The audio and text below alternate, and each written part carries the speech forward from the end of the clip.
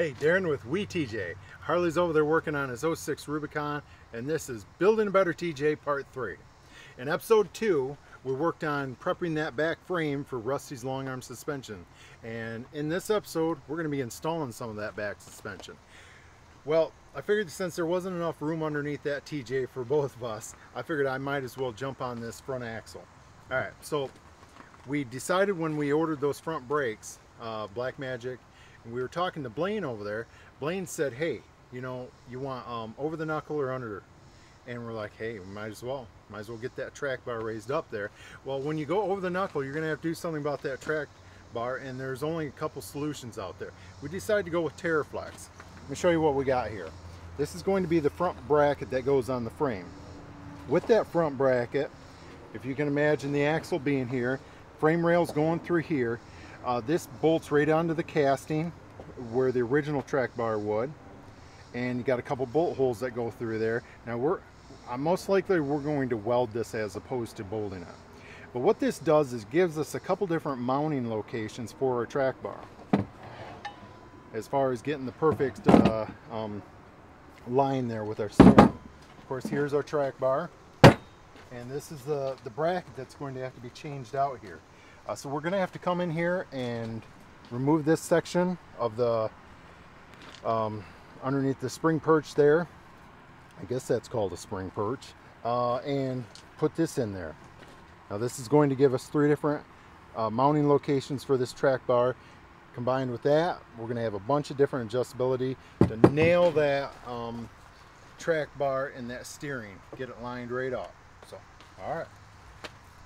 Alright, so as Harley slowly tightens these bolts up, 03 to 06, I believe that's the cutoff, is going to require, they're going to take metric bolts. Now Rusty's includes both standard and metric in there. Now these slotted areas, Rusty specifies that you were to mount it in the middle of it. Now here in just a bit, he just snugged it up just a bit. And what I'm going to do is find a spot in the frame. Hand me my tape measure over there. All right, now that Harley's snugged up those bolts, I'm going to take a measurement up here, because that way we can transfer that measurement over to the other side. This seems like a good spot to take a measurement.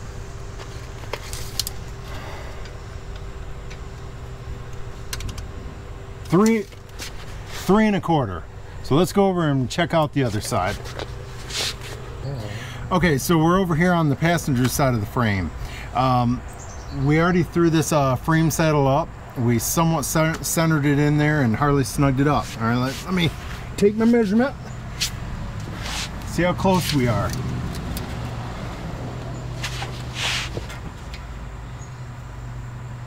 Wow, we are right on. I can't believe we're that close. We're within probably a 30-second, so I think we're good to go. What Harley's doing over there is he's just tapping those right there. That should be good, to make sure that these have popped up and that they're not being held down on the frame. Now on the passenger side of this 06 TJ, we have a VIN number right there. Lucky for us, it matches. Of course it does, but just to let you know, you have a VIN right there. So we left this where it was, made sure where it was, left the rearmost bolt in to make sure nothing moved, and we took the front 2 out so we can bolt the belly pan up in place. I would definitely recommend having another person there to help you as far as installing this belly pan. It's heavy, and you can definitely injure yourself by doing this alone. So go ahead. Rusty's will tell you to tighten these, and they'll tell you exactly the foot-pounds at this point. I'm going to tell you not to do that. You're going to have this thing off possibly 1 or 2 times through this process, and so I'm not going to Loctite these at this point.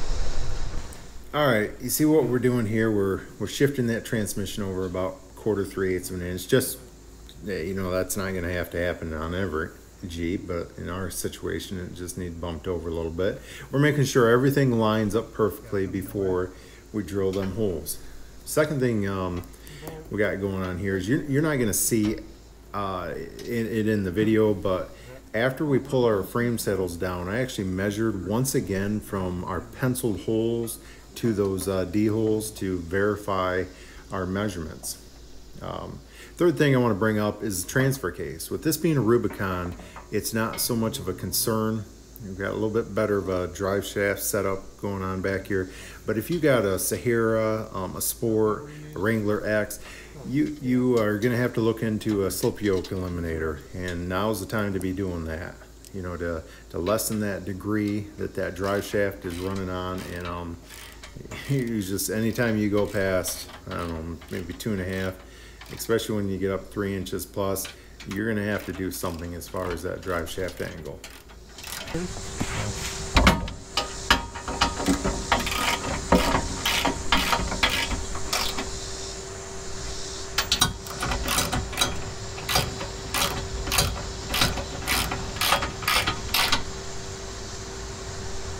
So the next thing to do after we put this belly pan on would be to mark these holes. Front's pretty straightforward. Get yourself a decent pencil or yawl or what have you. The back, we've experienced this with both of our TJs, is you're going to hit one of these slots only on the outside of the frame. The inside of the frame, it's gonna be fine. So what I'm gonna tell you to do is, you're most likely gonna need a carbide bit to open this up. I'll go ahead and mark it, hop over to the other side. You'll see on the other side it's going to be exactly the same. Okay, so we're over here on the other side of the frame.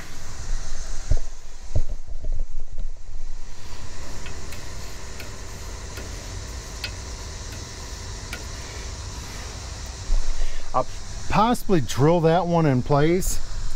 This one right here, there's only so much I can do. Yeah.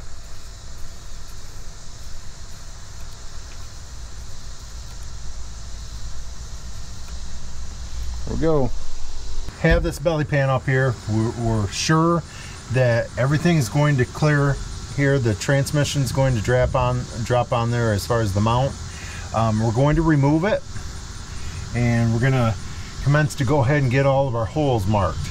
Now, you saw me mark the outside ones, but the insides are a little bit more difficult. We haven't removed our front drive shaft. He's going to go ahead and do that, and I think we're going to drop the brackets on the back of the exhaust and try to get it to tip down some to help us for drilling. Alright, so right here I'm working on the exhaust hanger bolts and muffler hanger bolts, and they're 13 millimeters. I already took the 2 on the back side of the frame out. These are just above where the axle goes.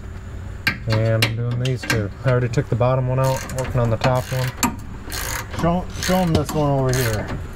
So I'm having to drop the transmission mount because we have one more hanger up here that goes off your transmission mount.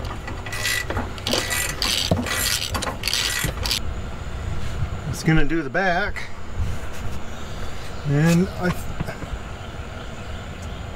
yeah. I have a feeling it'll do the front too. So what we've done is we've taken the hangers off, just relaxed the back of the exhaust just a little bit. That way we can get in there and drill these inside frame rails. Now, the exhaust in my 99 was a little bit different. I don't think we were able to do that. But anyway, so let us get at it. Oh, on this side, the brake lines, you're gonna have to pop them out of the plastic holders, separate them, and to get to this side. Alright, so I've marked it here with the pencil. I've actually already drilled one of them out back there. So I use an 1/8 inch drill bit and a step drill. Now this only gets us to 1/2 inch, and I'll switch it to another step drill, and I actually have a 9/16 drill bit that I can finish it, but punch it through first with this 1/8 inch.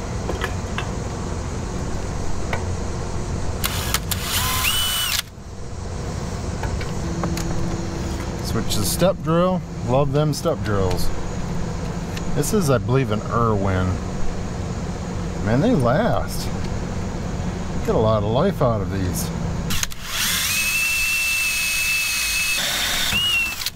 Nice. Alright, so one thing I wanted to show you was I've already drilled a 1/8 inch hole through there, and I marked it with a pencil. Let me see if it captures it. See if you can see the pencil right there. And so I drilled it through there. Now you're going to need something fairly small. I used an impact. You're not going to be able to use a full-size drill on the inside except for maybe one of the back holes. Now switch to the step drill in here, and I'm going to drill that through.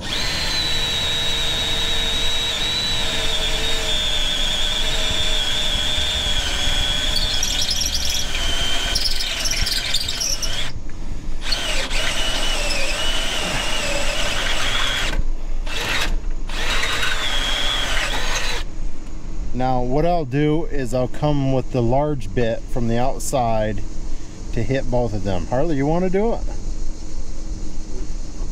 It's in the DeWalt. So he's going to run it in from the inside, and this should center it, and he'll knock it out.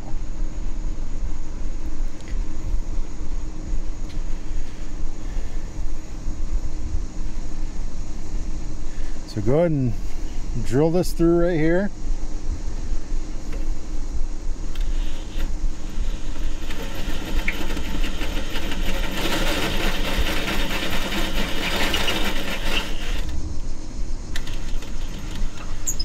Okay, there you go.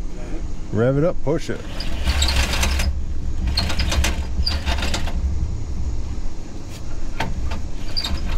Hold on. You need to push right on the center of the back. Hold on, slow down. Right there is where you need to be. Perfect. And we got a great hole there now. 9/16. All right, cool.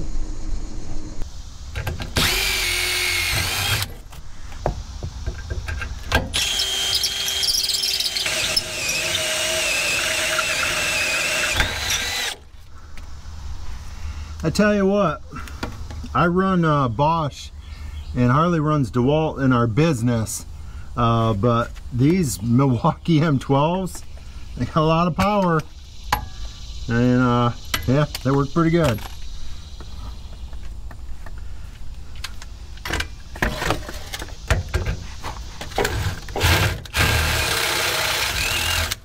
So on the passenger front here, this is about the best way I know to actually drill this one here.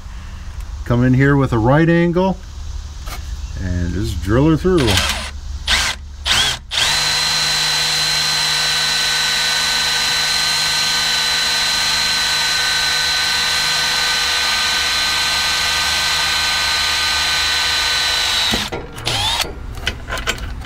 Of course it doesn't hold. Alright, so after you have your pilot hole drilled, since we can't get this Christmas tree to fit inside of our chuck, our 90 degree, we already have our pilot hole. We're coming through the Christmas tree through this way. Now you can see that the tip of it's already sticking through, so if you want to push it through, Harley, have at it.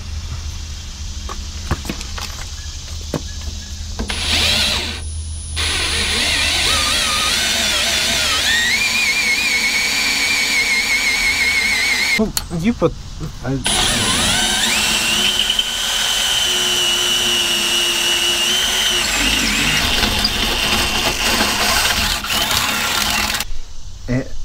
Hand me the drill.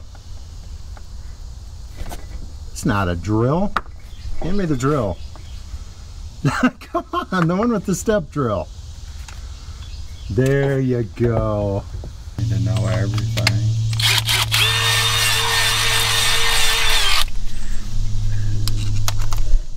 Bam, drill.